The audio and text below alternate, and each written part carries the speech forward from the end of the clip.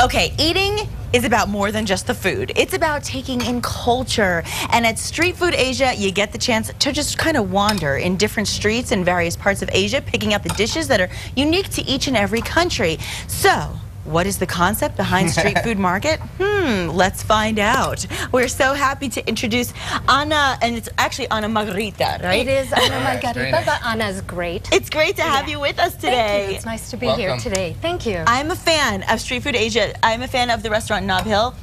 The food is just, I can't even put it into words. I overeat. Let's put it that way. Oh, well, that's I can't stop myself. Yeah, you shouldn't. I just have to cut in really quick. It smells delicious. It's Thank amazing. you. Thank you. Yeah. Thank you. What is that concept? Answer this question for us. Well, the concept behind Street Food Market is going to be street food from around the world, not just Asia. And also bringing in that feeling, please excuse me, of street food in Latin America specifically. Wow. Because a lot of the food is very common to all of these places. Yeah. So sort of bringing that feeling of portability, ease, yummy food, but quick, easy. You can walk around with it, or you can stay and hang out with friends, new and old. Isn't that nice? That's great. I love that. Okay, so what are some of the items we can expect to see on the menu then? Well, one of the items you can see is what I'm making today. Some of the things are going to be carried over from Street Food Asia for sure.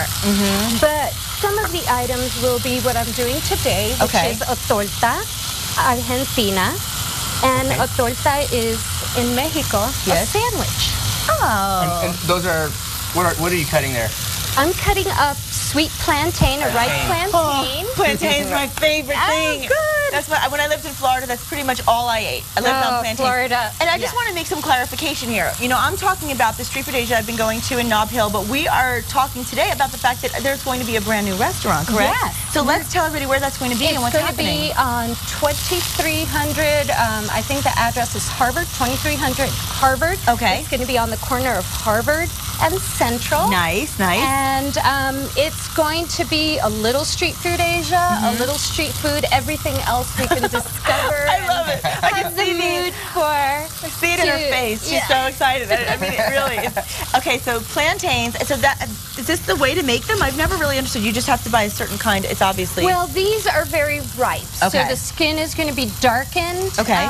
You want that. Oh. The greener ones, when they're very green, you cook a different way, typically twice cook or boiled. But this way they're sweet.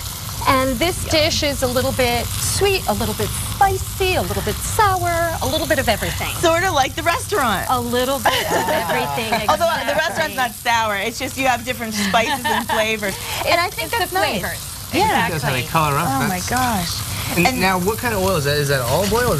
This one is an olive oil. Okay. It's perfectly fine to do it with canola, a little bit of butter, All right. you know, whatever you might need. Okay. And obviously you have that garlic finely chopped. I do. And those tomatoes look exceptionally good. Thank you. I love We tomatoes. love tomatoes. Oh, good. Yeah, Me love too. Me too. So now, as you put this whole dish together, what was the first step in preparation? I'm assuming is that marinating the meat. The first step was the marination of the meat, which you should do for at least a half hour. What I used was a flank steak. You can use a skirt steak as well. Okay. And we'll get to try this, right? Yeah. Okay, just making sure. Oh, now we can breathe Now easy. you can relax. Okay, good, All right, good, good. just relax. Yeah, a flank steak. I think a flank steak is a great idea, especially if you're somebody who doesn't like too much fat. Exactly. Oh, okay, I didn't know that. And it holds up very well to marination, especially a marination like this one that has vinegar, it has garlic, oregano, and oil, and salt and pepper.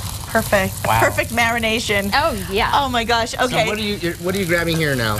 Well, what I'm grabbing is what they do in Mexico is they use these bolos, these round breads, and then you take out a little bit of the bread of the inside because it's supposed to be really full of filling. That's good. I like that. Yeah. You know, when I'm in New York, they always everybody's always so worried about their weight. They scoop out their bagels, and I say, what's the point of scooping it out? But in this case, it makes perfect sense. If you're going to fill it up. In this case, if you're going to give us a full sandwich, I say scoop away.